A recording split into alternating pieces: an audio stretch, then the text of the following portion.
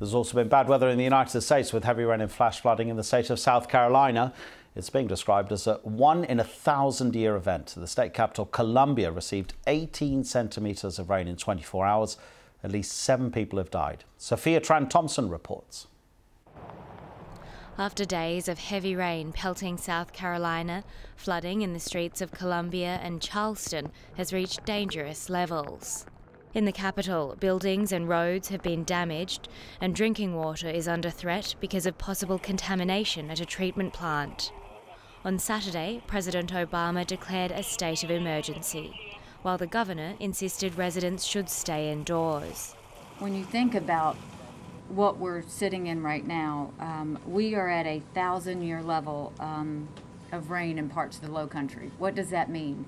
We haven't seen this level of rain in the low country in 1,000 years. That's how big this is.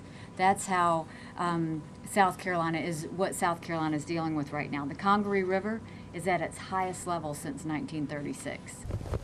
Roads have been closed and schools and universities have cancelled Monday classes. Some residents have been using kayaks and boats or wading through the water. Our work was shut down, so we're just exploring. Just walking around, enjoying it. We were thinking about grabbing the kayaks, so we might just go around in the streets and kayak downtown by the Battery. Others simply watched. Just sit down and relax, eat, and just look at the flood out there. I wish I had a boat.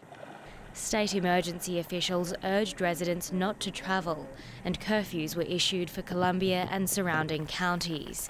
However, hundreds of cars have become stranded, with conditions blamed for a number of fatalities. Forecasters say more than 40 centimetres of rain has fallen in some areas, and more is expected early this week. Sophia Tran-Thomson, BBC News.